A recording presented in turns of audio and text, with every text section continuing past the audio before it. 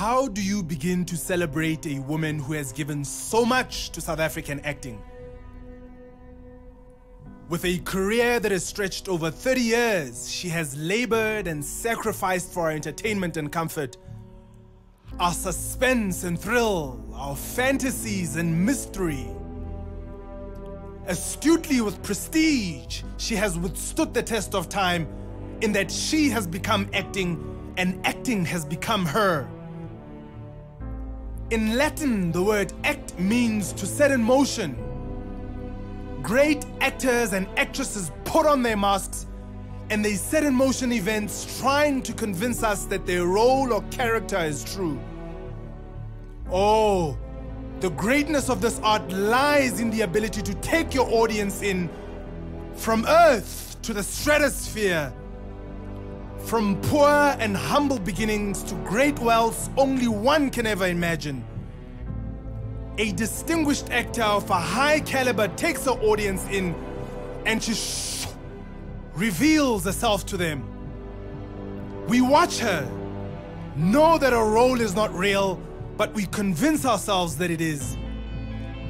Sindi's portrayal of Utandaza in Muvhango was effortless and elegant. This means that it was sharpened over the years like a tool. As a result, it has become engraved in our hearts and in our homes for eternity. The world is a stage, so you better put on your best performance. Perform sick, perform sad, perform angry, perform discouraged, but never, never miss an opportunity to put on against life. See, this reminds me of the Matthew principle. To he who has, more will be given. To he who has not, all will be taken. Chaos is always looking to disturb order. See, I'd rather be chaotic and measured.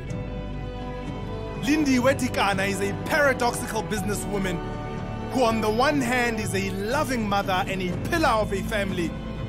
On the other, Kolishnikov, who can take your life with no second thought. Peterson said it best. Those who have swords and know how to use them but yet choose to keep them sheathed will inherit the earth. With your mask off, now turn writer, Sindi. Continue to shine, queen, daughter of our soil. You have shown us that the difference between poverty and success is across the river. Only those who dare cross will emerge victorious.